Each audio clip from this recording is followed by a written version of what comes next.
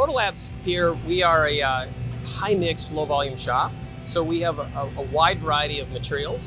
And we also want to have a wide variety of offerings for machine capabilities. And the machines that we have here fit in that strategy well. That has enabled us to provide more features and more offered complete parts to our customers. Here at this location, we do our CNC machining business. However, Protolabs also has other services including injection molding, 3D printing, and sheet metal here in the United States. We were very fortunate that our digital transformation started right in the beginning.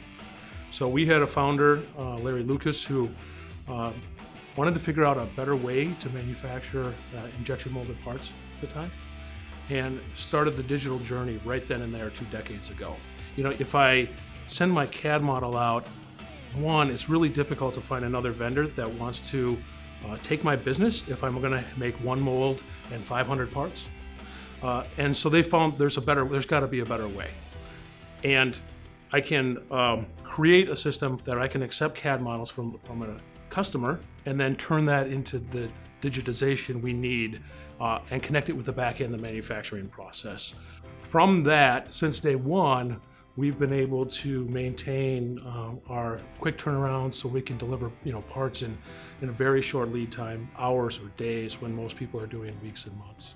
Yeah, here at Protolabs, we really try and use any form of automation we can to make better parts, cheaper parts, and the Intergrex really allows us to use that multitasking capability to completely machine a part in one operation without human intervention. Customers are expecting things faster. They realize that now there are options, such as ourselves, to get things in 1 or 3 days, and so they're looking for that. In addition to that, we want to continue to push complexity and quality levels, expecting more and more even in the shorter time period.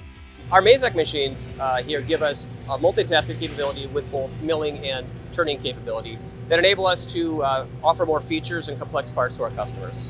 Beyond just the capabilities of the equipment, we also really need reliability and quality in our equipment to make sure that we can meet the demands of our customers on a regular basis. We have digitized the quality inspection processes, and so what would normally take a lot of manual work to do quality inspections and provide the quality documentation to customers is now in a digitized fashion, so that we can maintain the speed and so we can take those orders in and it doesn't slow the process down. We're really excited about the future. We have had rapid growth in the past, and we're going to continue to push on our quality, and we're going to continue to push on more and more complex geometries within the locations that we're at.